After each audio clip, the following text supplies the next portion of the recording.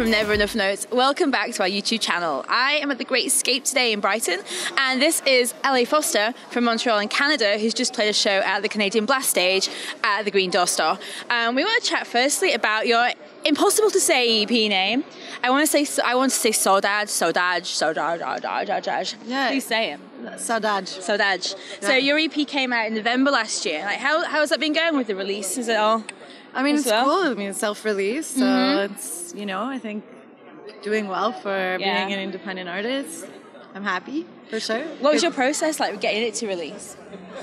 Well, I worked with producer Stephen Ramsey. He's in a band called Young Galaxy. So we worked together. I brought him tracks, and then we kind of worked them out together. He kind of added some of his flavor, and that was that. Yeah? Like, how long have you been an artist? How long have you been making music? Well, LA Foster started in 2014. Kind of spontaneously, a friend asked me to go to Mexico City to be a part of an art show and just to kind of make some music to come accompany it. And so, in 2014 is when LA Foster started. I was singing in Mozart's Sister, like 2013, a little bit of 2012, but that was it, Yeah? Like, what inspires your sound? Because a lot of your songs are kind of a bit of heartbreak in there. There's a bit of melancholy in there. What do you really feel like you write about? Are you getting emotions off your chest? Or, I mean, what is that about? I mean, that's why the EP is called Saudade, because it means I used to live in Buenos Aires, so I spent some time in Brazil, and saudade is a word that doesn't really translate to English. It's the love that remains after something is gone. So I mean, it's a lot about loss and a lot about hopefully inspirational as well, like the light that happens after you're all fucked up. Sorry. It's fine, swear away. We might not bleep that out. I don't know. So what's coming next? So your EP's been released and you're obviously doing the promo for that. I mean, what are your next plans? To write. I'm writing a new record. Yeah. So in terms of writing, are you writing this EP? Is it an EP or an album, or are you not really that far across yet?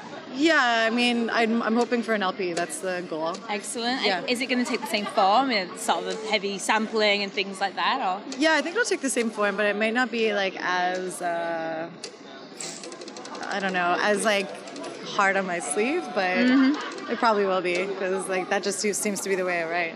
We're going to pick some questions out of here, and we're going to see what else we can find out about LA Foster. What's your favourite hometown venue? In Montreal, there's so many great old theaters. I would say that the Corona Theater is amazing, but also Metropolis is an insanely cool venue to play. It's got great sound, great vibes. So. Yeah, it's always good playing home though, right? It's amazing. See what else we can get. Let's get something crazy. Okay. What genre do you think is making a comeback? I mean, anything 90s. I even feel in my music, there's a little bit of that 90s kind of vocal-driven stuff. I feel like that's kind of making a comeback. I also feel like drum and bass kind of vibes are coming back as well. Which I totally dig, so. And let's have another one. Oh my. You can't see this down here, I'm sorry. Okay, if you could be a fruit for the day, what would it be? Passion fruit. Passion fruit, why? Because I'm passionate. Passionate.